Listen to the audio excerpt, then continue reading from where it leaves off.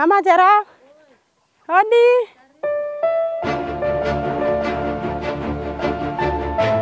Pongezi Jaruta. Hai, Jeru. Wow. Lala.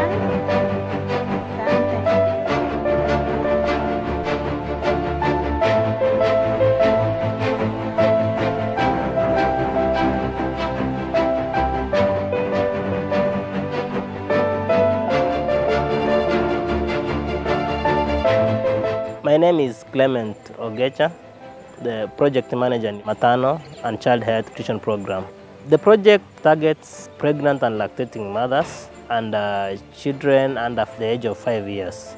In the first phase, we were initiating the project by putting the activities in place and engaging the right people right from the county to support us in this, especially the community strategy for co-persons.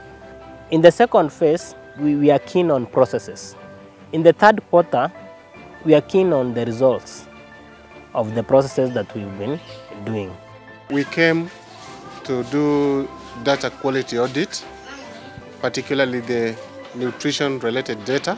We wanted to verify the data that is in the registers, which is eventually being captured in the DHIS. So we want to see if the data that is in the register is corresponding with the data that is in the summary tool, such that whatever is being reported of Nkinjang Health Center is the true reflection of what is in the ground.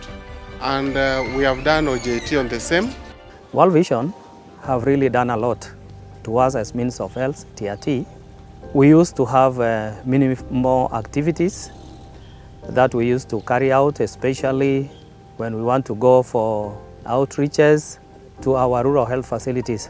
For every quarter, we were able to go out and carry out our support supervision to elevate our indicators for nutrition programs.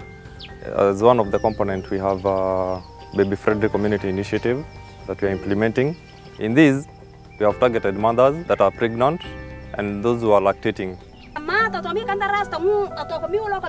World Vision walitusaidia sana, wakatupeleka training kama CHVs. Hii area ilikuwa mbaya sana. Wamama hawakujua umuhimu wa kwenda clinic kwa wajawazito. Wamama pia hawakuwa wanajua usafi. Hawajui hata maana kitu inaitwa exclusive breastfeeding. Walikuwa wanajifungua tu, mtu anapatia mtoto, anakorokea mtoto chifu.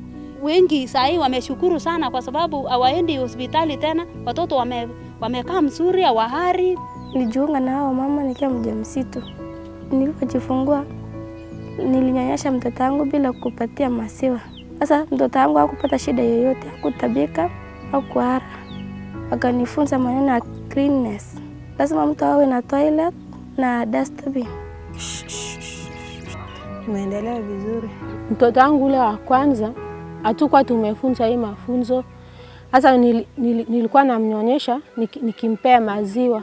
Alikuwa anagonjeka karibu every month, anagonjeka, nampeleka hosi na afya yake haikuwa nzuri kama ya huyu. Ndio umuhimu nilijua sasa. Natoka unit ya Ngoron kama lead mother. Tuko na 16 groups ya mother to mother support group. Na kwa hiyo groups tulifunzwa na World Vision. Tukapata kufunza wamama kwamba ukinyonyesha mtoto kwa miezi 6, mtoto yako atapata na nguvu, mtoto atakuwa na akili mzuri. Kwa mambo ya nutrition, lishe bora. Mtoto anapolishwa mzuri, atakuwa na malnourishment, kinga yake itaenda juu. Tumeona hiyo maneno ya CHPs kuingia ground kabisa imeleta faida. Na tumeform committee of 11. Kuna mwenye anasimamia upande wa religion, kuna mwenye anasimamia upande wa walemavu, alafu kuna wengine wanasimamia sections mbalimbali. So kila mtu ako na sehemu yake. The impact has been tremendous. We've had advocacy, especially at the county level, through multi-sectoral platforms where we've pushed the nutrition agenda. We've managed to convince the key decision makers, county decision makers, to have nutrition interventions allocated some amount at the county level so that we can boost the nutrition interventions in Baringo County. We used to have our indicators below 20, for some indicators, others 30. But now, at least we are proud to say that World Vision has really managed to make us raise our indicators, performance or achievements, to some, the highest, go up to 80%. There before, we used to have only a few facilities reporting. We used to have around 5 only, but now we have around 28 facilities who are now reporting for this program. Wengine tena wameweza kupeleka watoto immunization. Wengine wamejua mambo ya IFAS, wanafundishwa pia vile anaweza kaa akiwa mjamzito, ile chakula anaweza tumia mpaka ajifungue. Wamekubali kabisa, hata saa hii wanakuja kwa wingi. Wengi hata wasee wamefurahia, wanakuja hata hii nini mkutano yetu, wanafurahia kabisa. There are a number of challenges that comes along with doing activities or rolling out programs. One of it is insecurity. Some places at some points get impassable. Culture. Most of our Pokot people, they want to know more. What are you doing? Women, why are you standing before men? Why most of these units, women are there? Mama wengine hawana chakula. Hata kunyonyesha mtoto ni problem. Mtoto ananyonya, analia, hakuna maziwa. Ni kidogo sana. Sasa wanaanza kusema kwa nini sasa mtatuambia mnyonyeshe mtoto bila kupatia chochote na sina maziwa, hata mimi sina chakula ya kukula. Akikunywa chai anakunywa asubuhi kwa moja na anaweza the whole day. That's the problem ile iko sahihi. Tunashukuru sana World Vision. Ni ile tu serikali wangetuongezea madaktari kwa sababu hospitali yetu ni understaffing.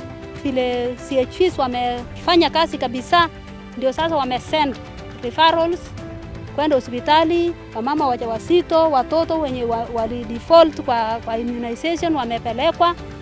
Sasa huko imekuwa watu wamekuwa wengi sana. Finally, I can say I really appreciate the support from our partners, the support of UNICEF, World Vision, and other partners who are supporting us.